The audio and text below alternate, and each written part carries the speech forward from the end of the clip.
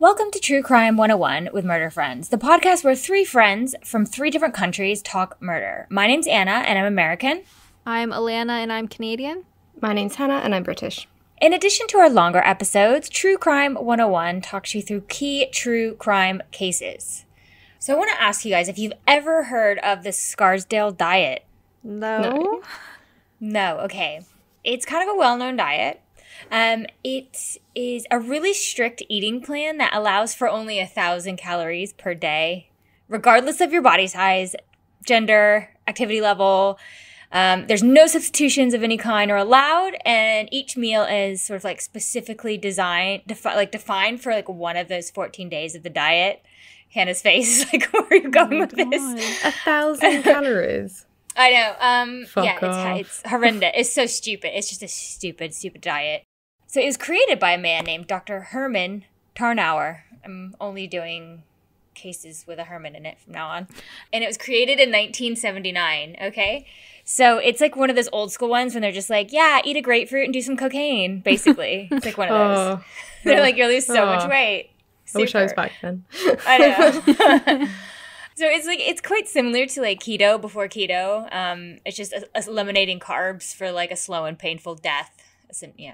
So like day one of the diet is like half a grapefruit, one slice of protein bread, but no butter, and coffee. No, you can have coffee or tea, but no sugar, cream, or milk. So black coffee, half a grapefruit, and one slice of whatever the protein bread is. Sad bread. Then for lunch, this is like day one. So then you can have some assorted cold cuts, like, I don't know, some ham or something, chicken, some tomatoes, and black coffee or tea. Then for dinner, you can have fish or shellfish, mixed salad, and one slice of protein bread. That's what I like. Basically, that whole day is what I eat for like breakfast. So I don't think I would have done well. Now, whilst this diet is definitely a crime in its own right, but it's not really like enough for True Crime 101. So. Oh, the segue. Yeah. So smooth. Oof. So I'm going to tell you a little more about Dr. Herman Tarnauer. So he was born in 1910 in Brooklyn, New York, to Jewish immigrant parents Harry and Dora Tarnauer. Now, Herman was always a driven man from a young age. His father had a prosperous hat manufacturing business, and I wrote in like brackets, like it was the 30s, so like everybody wore a hat, like hats were a thing. But like he insisted that he didn't want to be a part of the business, and he decided to study medicine. So he attended Syracuse and graduated in 1933. He then began his residency in Bellevue and went on to fellowship studying abroad, studying cardiology in London and Amsterdam. And in 1939, he returned stateside and got a job as an attending cardiologist at White Plains Hospital. And then the end of the war, he ended up having to go into the military or participate in it, and the war found him a lieutenant colonel stationed in Japan. So he was a member of the Casualty Survey Commission. So that's horrible. So if you can imagine, after Hiroshima and Nagasaki, you were there dealing with the aftermath of that. So that's like genuinely horrific, and that experience really affected him, and he would often like speak about this experience, which totally understandable. So in due course, the war ends, and Herman returns to White Plains Hospital. He moved to Scarsdale, New York. So he was the founder of the Scarsdale Medical Group and a lifelong bachelor, and was a known sort of like ladies' man. And he was just literally like, he always just had different girlfriends, and everyone just knew he just never settled down and got married. And I imagine that was like a bit, even more probably like less of a thing that it is more so now, because like everybody sort of got married, didn't they? His career progressed, and he eventually met a woman named Jean Harris. So I'm going to talk about Jean. We're going to talk about her for a little bit. Jean Struven was born in 1924 and grew up in the fashionable Cleveland suburb of Shaker Heights. Her family was really well off, and she was educated at a private school. She was very ambitious, organized, really personable. She graduated magna cum laude. Shortly thereafter, she married the son of a Detroit industrialist named James Harris. But her father openly disapproved of James. He just did not think that James was like good enough for her. He even like cried. He like wept at their wedding openly. Like, so dramatic. So dramatic, right? Okay, so I mean, it's not really just not really a good way to start your marriage, is it? So they settle in Grosse Pointe, Michigan. Now the Harrises moved into like a colonial-style house in Hillcrest and Grosse Pointe. It's a really middle-class, picturesque neighborhood. And in 1946, 4 months after marriage, Jean began teaching history and current events at Grosse Pointe Country Day School, which is an elementary school. So her father didn't approve of this either. So I don't really think he was very keen that she was like working at all. As back then, it still was like starting out that like, you know, she's married now. She's supposed to be a homemaker. Her husband should have this great job and take care of her and give her the life that she's used to. But that just wasn't the case. She genuinely wanted a career. So she did take some time off to raise her sons. David was born in 1950 and James was born 24 months later. But she then went back to school and remained teaching there for a few years. But a colleague at the school said that Harris was very ambitious and wanted to be much more than just a first grade teacher. So James Harris, meantime, had also taken a job as a supervisor at the Holly Carpenter Company. I don't really know what they actually did. I couldn't figure out what they did. But it was a decent job, but he just wasn't ambitious. A neighbor said that James Harris wasn't as forceful as she was, but a lot more fun to be with. Harsh. I know. And she's like, I liked him a lot. All I'm saying is that everyone loved him. They said Jean Harris was very pretty and very brilliant, but everyone loved him. He was a nice, quiet man. And I was like, right. So he was quiet. So everyone just got on with him because he didn't say much. All right. Nice. So Jean spent the next few years getting her master's degree, but by 1964, she's tired of her life and her marriage in Michigan. Turns out her dad, I think, was a little bit right. You know, the man she married just wasn't sort of up to what she had hoped her life would be. So especially after she meets an old friend named Marge Jacobson. Again, that's another name we just like don't hear anymore. Marge. Bring it back. Let's bring that one back. Herman, Marge. Do you know what? Side note, somebody I think on our YouTube commented, they like looked up how many people were named Herman like back then. Like in the stats, like thing. I was like, that's impressive. Do you know every year they have like the baby names of like how there was like no Garys born in like 2000 or something. And I was like, I wonder how many Hermans were born like last year. I know. It was amazing. Probably none because like oh, we're bringing it back, bitch. I know. So Marge is married to a lawyer in New York City, and they have an apartment on Park Avenue and a home in Scarsdale, and she decides that like she sees her and she's just like, oh, that's amazing, and she just doesn't want to be married to James anymore. So she files for divorce and wants to get out of the Midwest and change her life completely. She decides she wants to be with someone who is ambitious and wealthy. So she and her sons moved to a suburb of Philadelphia. And after Jean accepts a job as a director of an affluent private school, so she's also moving up in her career, she settles into her life and she reaches out to Marge again. And for those who are not familiar with the States, like it's not too far to go from Philadelphia to New York, but it's not that close. So Marge invites her to a party she's throwing at her New York City apartment. So this is our meet cute. So in walks Dr. Herman Tarnauer. So she's smitten straight away. They hit it off and they had a good conversation, and she was smart, so Herman was also drawn to her. And at the time, Jean was in her 40s and Herman was in his 50s. And I think most of the time he went out with like sort of a lot of the sort of bimbo type. I don't know. So this was a bit different for him because he could have like really good conversation with her.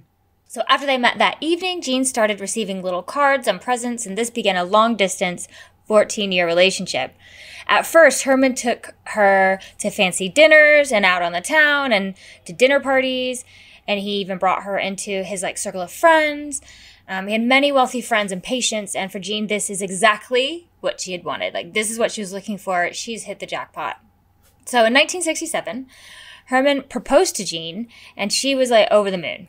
She wanted to wait for a little bit so that her sons could just finish up school so she didn't relocate to New York and like upheaval, put them into upheaval again. But after a few months went on and Herman never seemed to like set a date. And then one day he finally like broke down and was just like, well, I actually can't go through with it. I can't get married. Because obviously he'd been a bachelor for that long, and he just sort of like reneged on his proposal. Ouch. Ooh. Yeah, really harsh. So Jean thought that maybe he just isn't the marrying type, and so she posted the ring back to him. But this made him angry, and he drove all the way to Philadelphia to give it back to her. He wanted her to wear the ring.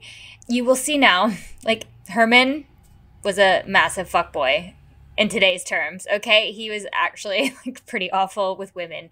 So Jean gets mad, but they do make up eventually, and Jean is just so desperate to make it work because this is her perfect man. She's met him. She wants to be with Herman, so she always just kind of lets things, she just takes a lot of stuff that she shouldn't. Like, you just be like, girl, find someone else. Like, he's awful. He is trash. Yeah, now it would be like in the group chat being like, what the fuck are you playing at? He's a dickhead. Yeah. Dump his ass. Exactly. We've all had like conversations like There'd that. be like screenshots of his conversations with her being posted in the group. Like, it's, Can't you know, believe he drove to Philadelphia to post me the ring back. What a psycho. Yeah, exactly. Exactly. So around this time, though, like, Jean injures her back. So back injury, and this, my friends, is where the pill addiction enters the story. Ooh. All right, so Jean and Herman, they did continue to see each other, and Herman took Jean on trips and continued to have her, like, as a long-distance girlfriend, but he was obviously seeing other women. Jean was miserable trying to be okay with him, like, not being faithful and serious about their relationship, but all the while it was really, like, killing her inside. So she was just really unhappy. Jean accepted a new job in Connecticut, which was great for her because it meant she'd be closer to Herman. Colleagues from the school said that her behavior was starting to be erratic and she had a short fuse. At this point, she was taking sleeping pills at night and amphetamines during the day. Her mental health was not great between the relationship troubles and the drug problem and the pressures from her job. So around this time, Herman starts to see his 34-year-old secretary named Lynn. He starts to play the two against each other, and this is horrible.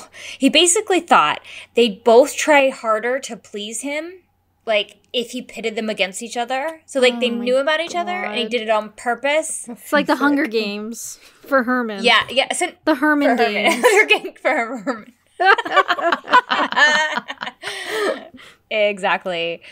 So, like, they would leave harassing messages on each other's answering machines, and it was just pushing Jean further and further, like, to the edge. She's just not having it. And then in 1977, Jean was now 54 years old and offered the headmistress position at a really prestigious private school in McLean, Virginia.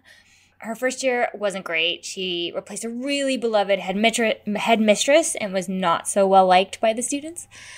Then it rolls over to 1978, and Jean decides to buy a gun.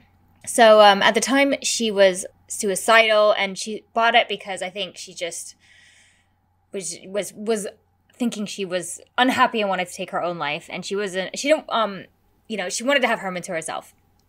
So then 1979 is when the Scarsdale Diet book came out.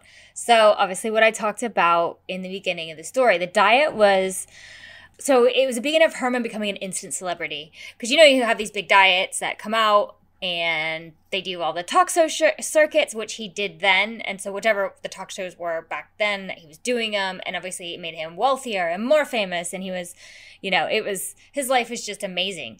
But Jean was very upset because Jean actually helped write most of the book. In fact, she kind of like wrote a lot of it.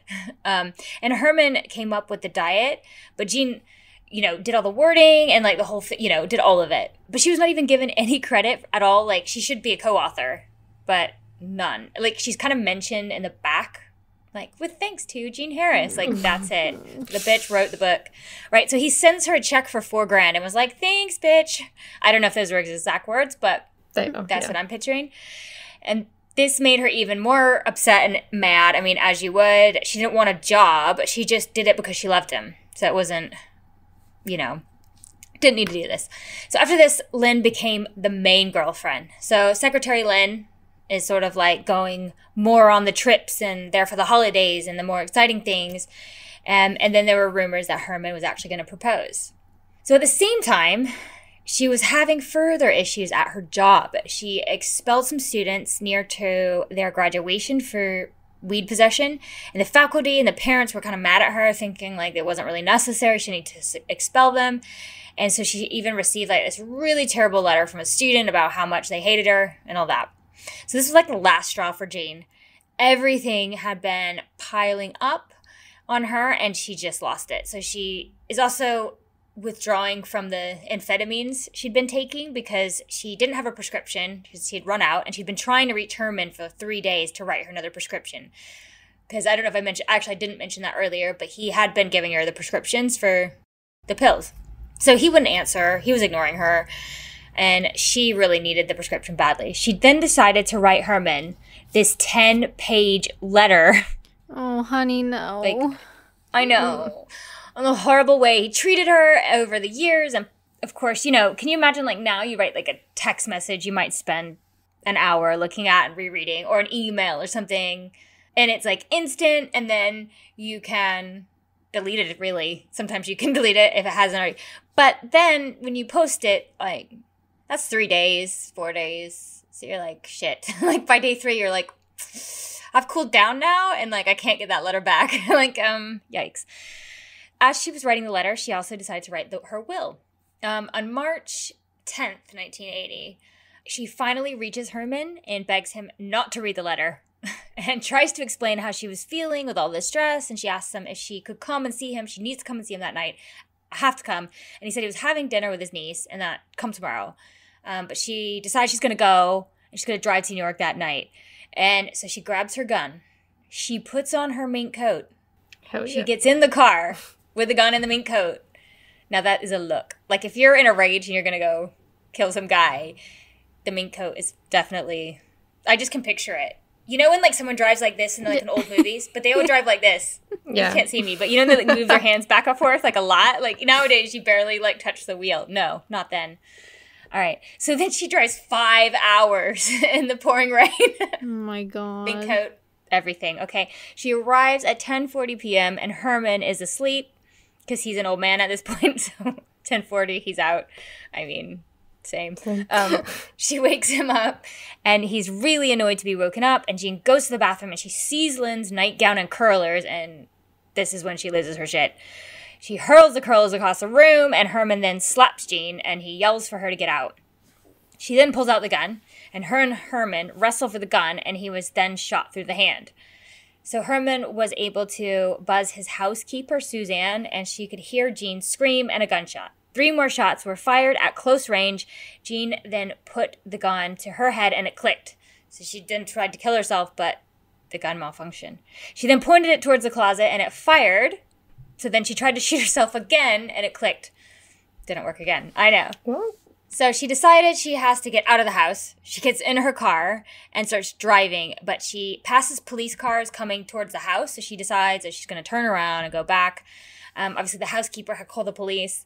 Once she gets there, she says to the police that Herman has been shot, and she went up to Herman's bedroom, and the police officers and his housekeepers were already there and told police Jean had done it. So Jean claimed the whole thing was a mistake, that this was really a suicide attempt gone wrong. She said it was a struggle for the gun, and this is what she would say in court for her defense. The prosecution thinks she shot him at point blank on purpose. It's all, she's never admitted to doing it on purpose. I mean, it doesn't look good. So this was like a huge media circus around this whole case, because you think this guy's actually famous at this point. And she was like from a rich family, and she was a successful head teacher of a school. And so it was a really, really sensationalized, like big deal. The prosecution actually offered her a plea of manslaughter, but she refused and wanted to fight it in court. So during the trial, she wore fancy dresses and coats to court every day, and even took the stand to explain the mental abuse she had suffered by Herman, still claiming she had just wanted to kill herself. Do you remember that 10-page letter that she wrote and like mailed to Herman, like begged him not to read it? Well, he didn't read it, but it was read to the entire court. All 10 pages. Oh my God. The ultimate shame. Yeah. And it really didn't do her any favors, because it really showed how mad she was at him. Yeah. So Jean Harris was, of course, found guilty of second-degree murder and sentenced to 15 years in prison. While she was in prison, she wrote 2 books, though. Stranger in Two Worlds, a memoir, and They Always Call Us Ladies. She got very much into prison reform. And she was actually released from prison at age 69 in 1993, and she went on to do talk shows after her release, and then she eventually died in 2012. But she, like I said, went on. She's a very educated woman. She went to write the books and just advocate for prison reform for women. And she's always stand by what she said, that it was just sort of like a self-defense. It was she meant to commit suicide, and he wrestled it away, and that was that. So that is the story of Jean Harris and the Doctor. Wow, I never heard of that before. I hadn't either, but actually, there's actually a lot of stuff out there. It's quite a bit, because it was such a big case. I had a lot of sources. New York Magazine. There was a TV show I watched called Murder Made Me Famous. Wikipedia. Yeah. Sorry, is that like a cheesy thing, or is that actually like, was it just a one-off on her? Is you it know, like one a of those ones. about... Those ones that are on the like ID channel. Yeah. Oh yeah. And they're just loads of them. Oh, there's one on the ID channel called Killer Siblings, and I am fucking obsessed. Oh, exactly. Yeah. It's along that sort of line. But yes, obviously I will put all of my sources on the website. There's quite a lot out there. Like I said, because it was such a publicized case. I thought it was going to be that he formulated a diet and she went on it, and because it was only 1,000 calories, she went mental and just like lost her crap and just shot him for it. Because that's, I could imagine if someone put me on a restrictive diet that badly, I would turn to murder. Yeah, absolutely. Same. 1,000 calories, please. Nothing. That's like less than a toddler eats, right? Yeah, it's not good. No one should be eating 1,000 calories a day. That's just ridiculous. And obviously, it's not a popular diet any longer. But apparently, in fact, anyone out there, it's actually not good to follow diets from doctors, if I'm honest, because that isn't their specialty. Always go with a nutritionist or a dietitian. But for some reason, doctors like to put out diets. It's like, well, it makes money, I guess. Not a good idea. Yeah. That's great, though. I had no idea how that was going to end in terms of, I thought he was going to like off her or something because he wanted to get with someone new, right? Like get rid of the girlfriend to get the new girlfriend. So yeah, that was a shocker. Yeah, it was kind of one of those ones that could go many different ways, because you have got the other woman, the way he was just such an asshole to her, and the drug addiction, which he facilitated. Yeah. Which he facilitated, exactly. So many things there. This is just like a modern day fuckboy story, or like a olden day fuckboy story. Like nowadays, like he said, we would have had like the other things about in the group chat, and even like we wouldn't have sent a 10-page letter by post. It would have been like it would have been like your friends like, oh, I've written this 10-page letter, and we all would have been like, no, honey, no, honey, no, baby, no, don't do that. We would have talked you out of it before you posted it. So good.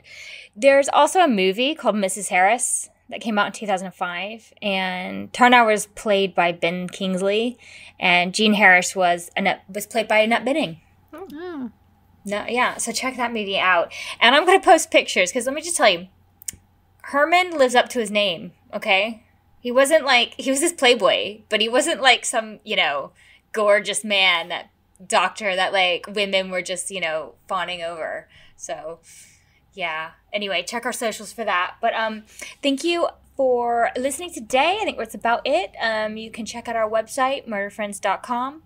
Email murderfriendspod@gmail.com. Follow us on Twitter, murderfriendspd, and Instagram, murderfriendspod. And we'll see you next time. Bye.